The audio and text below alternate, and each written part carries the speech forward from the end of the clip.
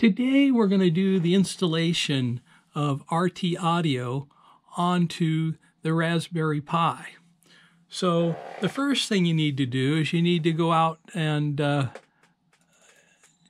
get a copy of RtAudio. And so you start up the browser and you type in RtAudio.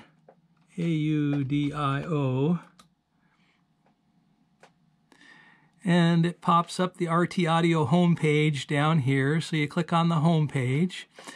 And then the homepage has various downloads. And here it has the latest version 5.10. So you click on 5.10. And it downloads version 1.50 into the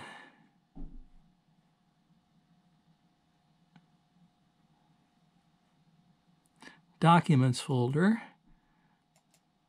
show in folder, and so we drag the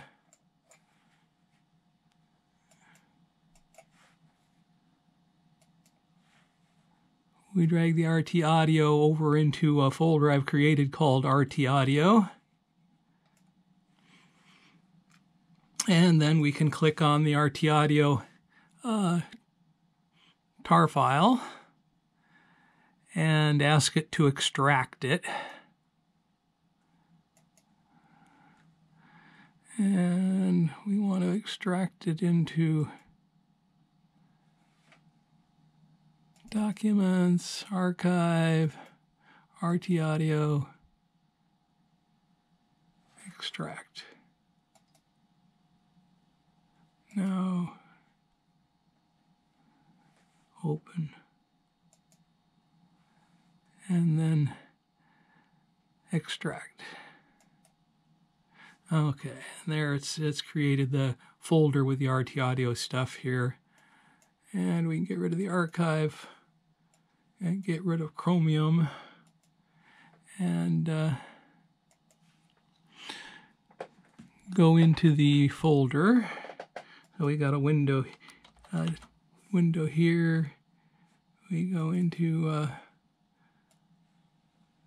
copy the folder, paste the folder name down here, and so now we're in the folder, and the first thing we need to do is we need to download the RCS audio, or install it. So I'll do the install again on the RtAudio, the audio from the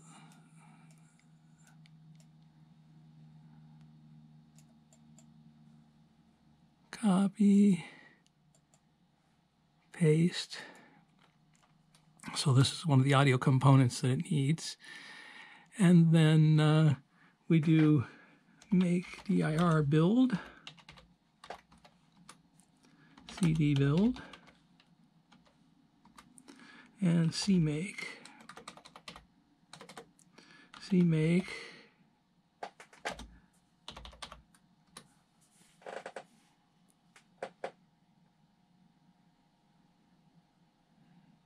And so that sets up everything you need, and then you do a make. And this is building all the various components of RtAudio.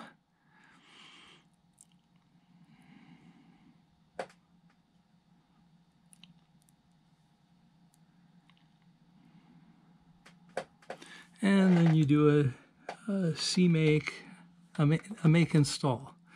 sudo make install. And that's got RtAudio installed on the Raspberry Pi. And if we go down here into tests, there's a application called playsaw, and so we can get an example here of playing audio. 1 4,000.